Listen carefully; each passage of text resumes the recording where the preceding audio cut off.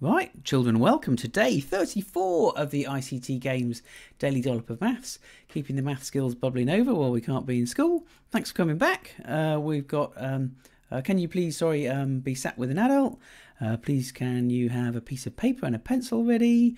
And please can you call out so that you can see your mistakes, and we love our mistakes. Don't be embarrassed by them. That's how we learn. Okay, now look at the money I've got on this stage here. How much money have I got there? Now, I could count 5, 10, 15, 20, but there's also a math story there. There's a math sentence. There's a number fact that I could know that would help me. What is it? Yeah, well, it could be repeated addition, 5, add 5, add 5, add 5. It could be that. Or it could be my times tables. 5, how many times? Times 4. So I could do 5 times 4. That's time number 1, time number 2, time number 3, time number 4. 5 times 4 is 20. I'm sorry, I know you're probably thinking, oh, I don't need to see that, Mr. Barrett. Don't keep showing me that every time. Let's just count this in 5s. But it's really helpful to link ideas together. So it's good to see the same thing in different ways.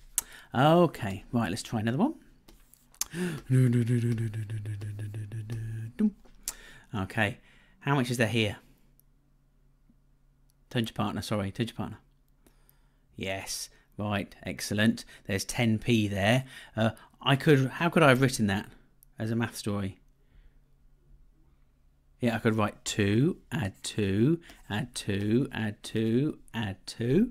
Or I could do 2, how many times? 1, 2, 3, 4, 5.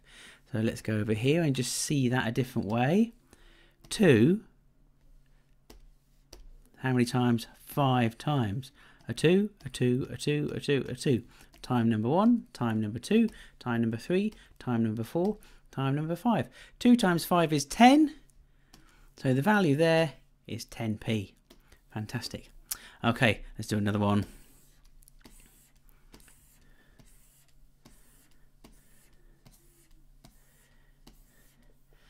How much is there here?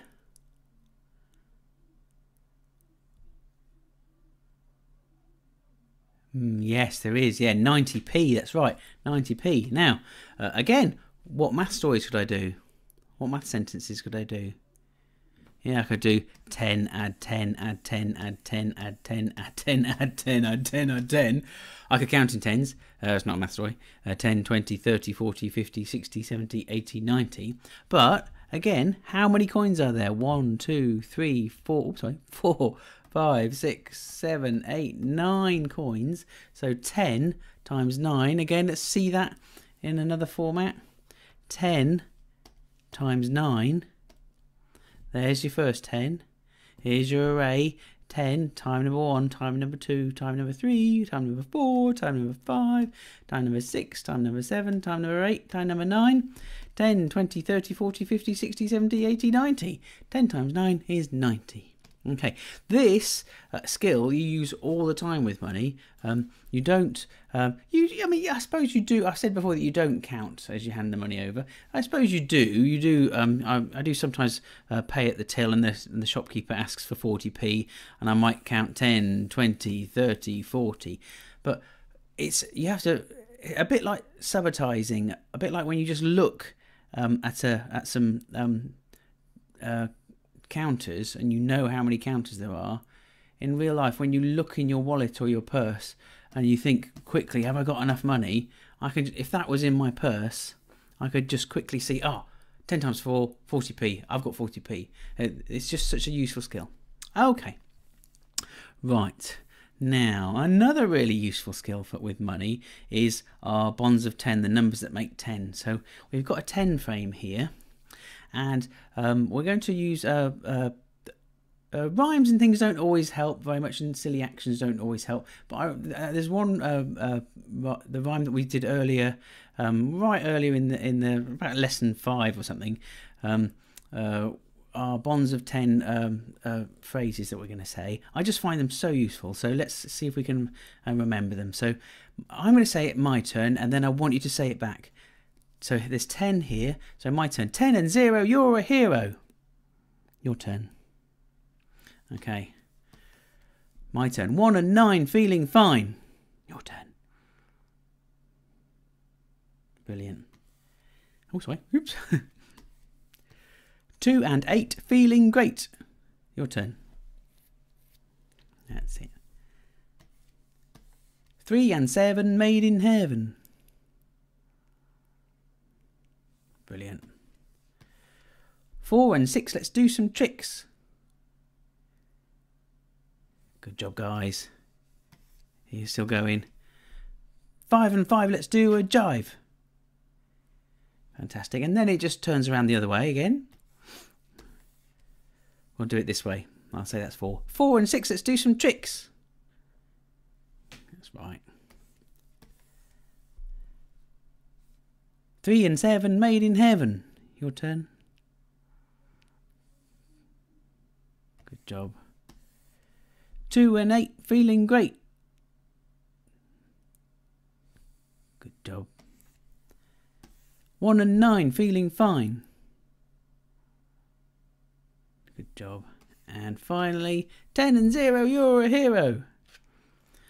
Okay, so I've got some money on the left and some money on the right. Hang on, let's just review how to say which one's left and right. The way I remember which side is left or right is I point my fingers, make them a bit like two guns, okay? And whichever one looks like a capital L, that's the left. So the other one has to be the right, okay? So if you point your fingers forward, do that now. Make your hands like this. Yeah, and this side, the one that looks like a capital L, that's the left side. Okay, right, okay. So, there's two piles of coins. Which one has more? Pause the video and work out which one has more. Right, let's check. Let's have a look. 5 and 5 is 10. 10, 11, 12, 13. So there's 13p there. And 10 add 2 is 12p. So there's 13p there, 12p there. So if you said left, you were right. Well done. If you said you left, you were right. If you said left, the left is the one that has the most money. Oh my word. Who let me teach? Okay, right. Now, next one. So we've got money on the left and we've got money on the right. Pause the video. Which one has more?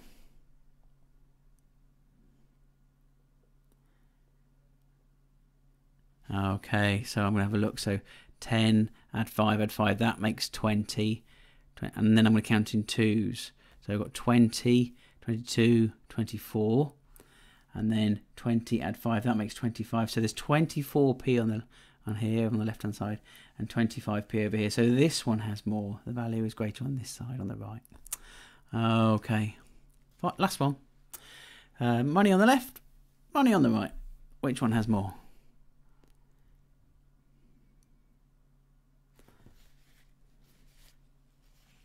Okay, 10 add 5 is 15. Then I'm going to go to the next biggest coin. 16, 17, 18, 19, 20. So that's 20p. 10 add 5 is 15. 16, 17, 18, 19, 20, 21. So it's the right again. The right has more again. Well done, guys. Okay. Now, okay, so I'm sorry, again, I'm sorry there's no p's on this. But I've got a part whole. And the whole today is I went to the shops and I had 10p and I bought a Yum Bar for 5p. How much money have I got left? 5 and let's do a jive. 5 and yeah, 5. I've got 5p left. That's right. Let's just have a look at that on a bar, just for a bar model, just to help us think about it. So I had 10p. And then I spent 5p, and then I was trying to work out how much was left. What would happen if I went to the shop? This is really a year 2E question, but an easy year 2E, so everyone should be joining in. If I went to the shops and I paid, let's see where we were. If I went to the shops and I bought a chocolate bar for 5p. But I paid 10. Would that be fair? It wouldn't be fair, would it? They would have to give me something back, wouldn't they? Tell your partner, what do they have to give you back? What's a word beginning with ch? Yeah, that's right, change. They have to give you the change. The change is making it fair. So if I go to the shops and a chocolate bar costs 5p and I give the person on the till 10p for it, that's not fair. And the only way they can make it fair is by giving me the difference back, the change. Okay, and we're going to play a game with that in a minute, but we're just going to start warming ourselves up to that idea. So I go to the shops and I've got 10p and I buy pencils for 3p, 1 pence each. God, they're cheap. How much money have I got left? Excuse me. If I go to the shops and I bought something for 3p, how much money have I got left? Tell your partner.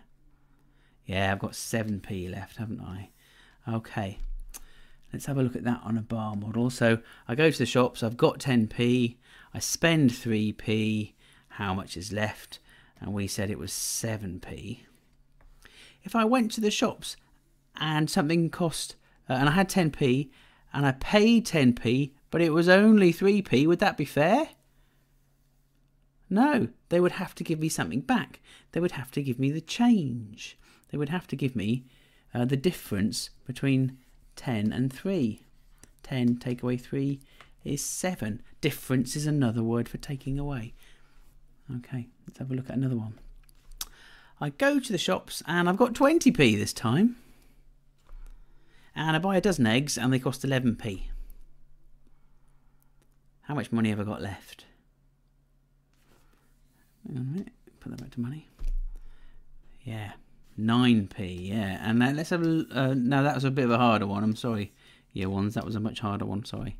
So I'm thinking I've got 11p that I've paid 11p. I've paid for something that's 11p. 1 and feeling fine. 1 and 9. So I know that I need 9p. I've got 9p left. Let's have a look at that on a bar. I've got 20p. I spend 11p. How much have I got left? And it's 9p. But along similar lines, if you go to the shop and all you've got in your pocket is a 20 pence coin and you pay that, that's not fair. If it costs 11p, they have to give you the difference. They have to give you, they have to think 20 take away 11 equals 9. And they give you 9p change. And again, the difference, take away is a word for difference. Okay, I think it'll make more sense if we play this game. Let's pay for it, but play when we're giving change. You're the shopkeeper. You have to scan the items, the customer will pay you some money, and you have to give them their change. Okay, oh, Chinook, lovely. Okay, so the customer's paid 10p, but the value of the item is only 7p. Is it fair? They'll have paid 10p. Is it fair to pay 10p for something that's only 7p? No, so I have to give them the difference. I have to give them the change. So the change is 3p. Thank you for my change. Okay, here we go again. The customers asked for, so we're the shopkeepers. Customers asked for some apples. They've paid 10p. But the apples were only 9p. Is it fair that they've paid 10p? I mean, that's not, is that right? Is that a fair deal? No, it's not fair, is it? So we have to give them the difference back. We have to give them the difference between 9 and 10. 10 take away 9 is 1. 1 and 9 feeling fine.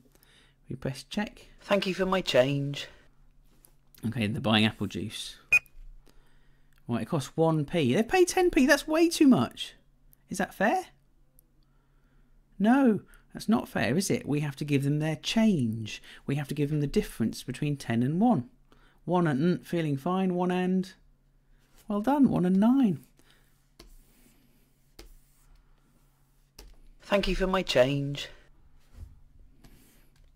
Okay, bacon is 9p. They paid 10p. They paid too much. Is that fair? No, it's not fair, is it? We have to give them the difference. We have to give them their change. So 10 take away 9 is 1, or we can also say 1 and 9 feeling fine. Thank you for my change. Okay, guys. So definitely, year ones, you really don't need to be doing this too much. You can just do it within 10. It's, you know, it's not, you don't really need to do that in year 1. Year 2s, I would definitely recommend that you get comfortable with doing change from 10p and then work on 20p. Okay, right. Okay, guys, let's stop there. Have a nice holiday next week. Your reward today is you push a button on the side of your bed, and the bed opens, and underneath the 2 doors have slid apart, and underneath there is a swimming pool with lights in it and everything, and it's got glass bottoms so you can see down into the lounge. Fantastic. Have a nice week. Cheers then. Bye.